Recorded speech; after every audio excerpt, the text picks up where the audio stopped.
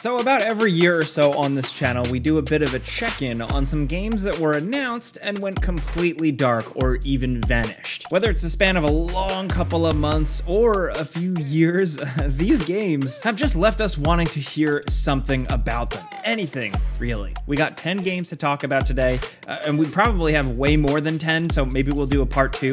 Let us know in the comments. But anyway, let's get started off with number 10 and talk about Perfect Dark. Yes, the big Microsoft Xbox AAA or really quadruple A Perfect Dark game that was announced a few years back with a flashy trailer seems like it's still a ways away, and we've really heard barely anything official. The most recent report actually comes from IGN reporting about how the game has just had a lot of stops and starts, leadership changes, direction changes, and it actually reads a lot like not much drama or like red writing on the wall or bad vibes, but just regular typical video game delay stuff. Just random things that can happen that really drag down a game's development process. And that also is coupled with the fact that, according to this report, development work had barely even started on the game when that trailer was revealed. They were still staffing up, and over the course of many months we've heard about leadership changes and stuff like that. Matt Booty, head of Xbox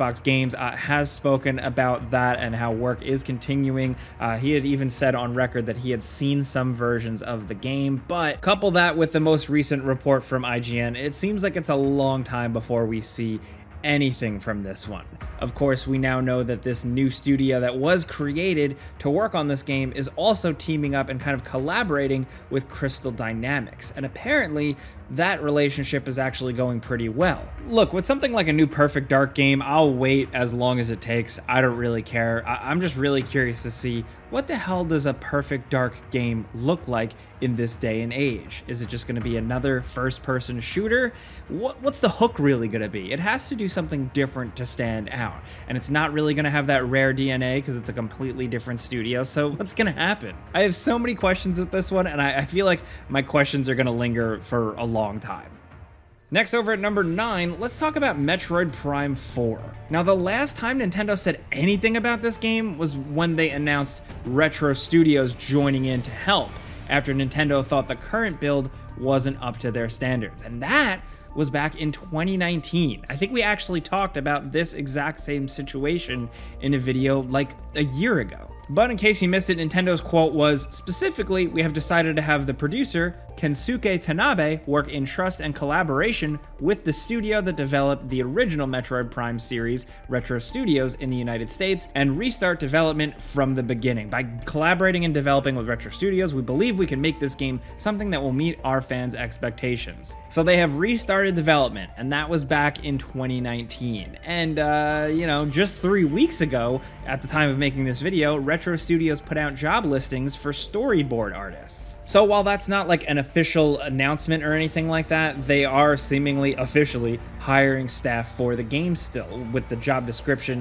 mentioning working with cinematic leads to help maintain cinematic pillars, define emotional scenes, and just narrative, story, general stuff. So I take that generally as they're still a ways away on this one. I'm glad that Nintendo got the Metroid Prime remaster, remake type thing out, because it's great and it allows us to kind of bide our time while they work on that game. Maybe they're going to do remaster remakes of Metroid Prime 2, 3, I don't know, but I expect it's more likely to see that stuff than actually see Metroid Prime 4 anytime soon. And you know what? With a game like Metroid Prime 4, take your time, guys. The original Metroid Prime is incredible, and all Metroid games are great, and they deserve love and care, so take the time you need to make it incredible. Make it worthy of Samus.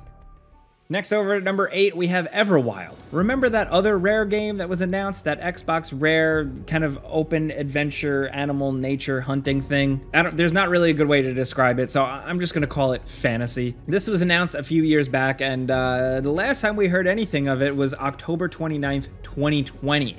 That was the last time Rare said anything about Everwild, and it was when they parted with the creative director. Microsoft issued a statement to outlets talking about the departure, confirming it, and saying that Everwild's development would be in good hands moving forward, with studio head saying, "We thank the previous creative director on all his hard work on Everwild and wish him the very best of luck for the future. The Everwild team is in good hands and passionate about building a game that will give players unforgettable experiences in a natural and magical world," which means pretty much nothing to me. Now, it's worth noting that about a year later, Video Games Chronicle ran a story about it being rebooted, and while there isn't an official statement about it from Rare or Microsoft, it does seem like that was the last time it hit the news cycle, and it's been a while. I think in this case, it's definitely okay, because if you ask me, that original trailer didn't really intrigue me, so at the very least, it's leaving me not with bated breath, dying to see what comes next, what they're going to announce. Just maybe it's better that it's gone dormant for a while, and when it comes out or when more is revealed, it's just an awesome thing. That's the positive person in me. You guys know I'm an optimist, but we'll just have to wait and see. Next, over at number 7, though, we have to mention the Prince of Persia: The Sands of Time remake. When this thing was revealed, it looked a little rough, and after a bunch of delays, Ubisoft ultimately announced that they were shifting the development studio specifically to Ubisoft Montreal. That was announced in May 2022. Then it was delayed again, and really, we haven't really heard much at all. The last official word from Ubisoft was actually in May of 2023, when the Prince of Persia Twitter account actually tweeted out, "Prince of Persia: The Sands of Time remake won't be at the upcoming Ubisoft Forward event, but fear not, it's very much alive." That's all I need at this point for a game like this. I know what Prince of Persia is, I know I really like it, I know I'll probably play it, but just knowing that the project wasn't completely canned helps, because for a while, it seemed like it was gonna. I know I keep repeating this, but hopefully when this does release, it gets the time it deserves, because I think we need the Prince now more than ever. And that's no slight to the spin-off game, The Lost Crown. That looks pretty sweet also, but just a good old-fashioned Prince adventure, especially The Sands of Time, just a legendary game that not enough people have experienced, especially younger audiences. I hope it's as cool as it originally was back in the day. Now, next over at number 6, we have Crysis 4. Do you remember Crysis 4? It was announced a few years back with just kind of like a flashy trailer. You know, a trailer that told us absolutely nothing about the game. There is literally nothing to extrapolate about a new Crysis game, but that's pretty much been it. The only update we actually have for you guys is 2 months ago, Crytek, the developers, put out a video announcing that they are hiring for Crysis 4. And if anything, this just educates what a lot of video game industry stuff has been. Some games are announced with not too much behind it because they are very much early in development, and that is because they want to staff up. They want to attract new developers to sign on and help work on the game. It's the reason why a Splinter Cell remake was announced with absolutely nothing to show for it, because they wanted to hire developers. They wanted to attract developers to take on the project. And that's the case here with Crysis 4. They announced it, we all memed about it melting our computers, then we heard nothing, and really it was just about hiring. So don't expect Crysis 4 anytime soon. Next, over at number 5, we have Vampire the Masquerade Bloodlines 2. Now, this one has been a painfully long wait, and since it was announced back in like 2019, late 2019, we've gotten tons of spin-off games in this world, but never a mainline entry, something that we've been looking forward to for so long as fans of vampires, but also the original PC entry that is now like a classic. Vampire the Masquerade Bloodlines 2 was teased in 2019, revealed in 2019, and then subsequently delayed and delayed and delayed into oblivion, and we barely heard anything about it since. We do know that when it was delayed in 2020 and then eventually delayed to 2021, the publishers, Paradox Interactive, cited the COVID-19 pandemic as well as a complete shift in development change. Yes, Hardsuit Labs was working on the game, and then they apparently were taken off the project and a new studio is working on it. So apparently it was that, coupled with the pandemic and the jump to next generation consoles and a lack of availability of like PS5 and Xbox Series X and S development kits for them to get working on the game, was why it got pushed even more. Then it was pushed to late 2021, then it was pushed to 2022, then it was pushed to 2023, with one of the most recent on-the-record statements from the developers and publishers was that a a release window in 2023 for Bloodlines 2 is, and I quote, absolutely not impossible, and that a launch date may be announced soon.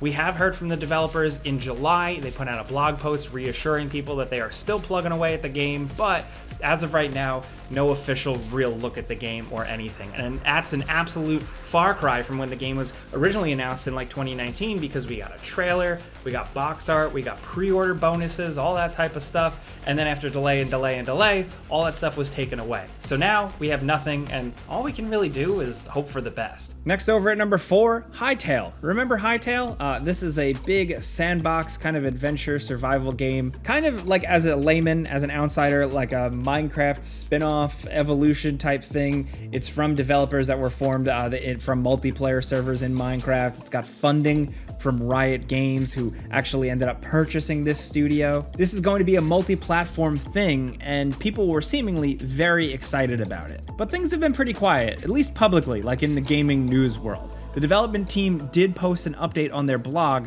June of 2023, and this was really about it.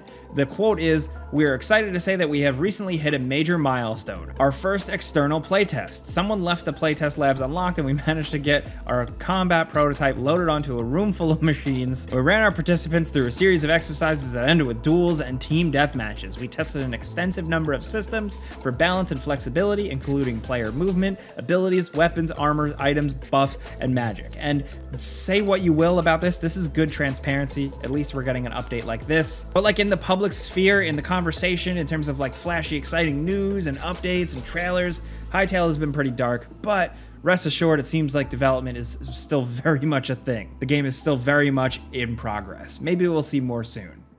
Next over at number 3, it's like we are obligated to mention it, Elder Scrolls 6. Obviously, the most recent Microsoft Activision Blizzard FTC hearings unearthed a ton of drama, and a lawyer actually kind of let the beans slip that the game is projected for 2026, but really that was just a Microsoft lawyer who probably honestly just has a rough idea of things. Granted, they're on the inside, but 2026 can be projected, but we all know the games developed definitely get delayed, they shift, they move. So who knows? Also, that wasn't like an official statement or anything. Again, that was something that just came out of this FTC thing. Other than that, PC Gamer did say that, and I quote, "Todd Howard described the sequel as being in pre-production back in June 2022. But then it's worth noting that during that FTC hearing, Xbox head Phil Spencer said that it's 5+ years away. So we're going to be waiting for a while. We could sit here, we can speculate, we can hash it out, you know, come up with fan theories, but to be honest, we'll save that for another video, maybe further down the line.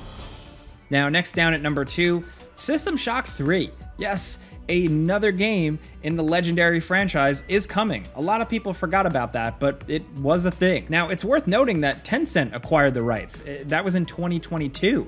And since then, there has been no official word of whether or not it is still in development. And that's been it, really. You know, people speculate, there's a lot of things said, but my take is that Tencent is a absolutely massive monolith conglomerate, and at this point, System Shock is more of a niche thing. It's more of a classic gamer thing, and I wouldn't be surprised if Tencent people are in a boardroom and they're like, what is this game? What is this thing we have? How are we going to make a bunch of money off of this weird niche PC title? Who knows? You know, Night Dive has said that it's up to them, really. It's up to Tencent, but at the very least, the System Shock remake came out, and even though it didn't make the biggest splash in the world, it was pretty solid, and old school fans seemingly are somewhat happy, so there is still potential for System Shock to live on. It's being held right now by a big corporate overlord, and we're just gonna have to wait and see what happens with this one.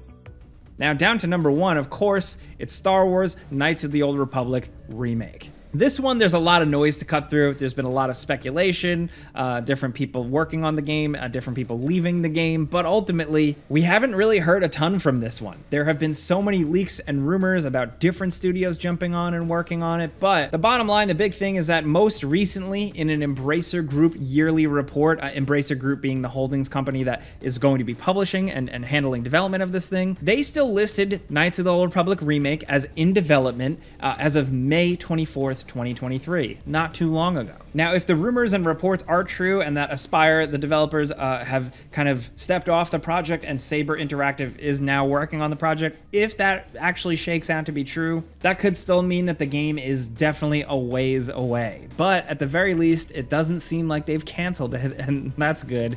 The more Star Wars games, the better. I still can't imagine a Knights of the Old Republic remake, but the corporations are sure gonna try and give it a shot. So let's see. Of course, there are so many other games in development that we didn't have time to talk about today. Some more recent, like Hollow Knight Silksong, which we still haven't seen, to some further off stuff. So let us know in the comments. There's always so many more games to talk about. So these were just quick updates. If you want to read up on these, we'll have sources and stuff linked in the description down below. But click the like button if you like talking games with us every day. We very much appreciate that. That's all we need. But as always, thanks for watching, and we'll see you guys next time.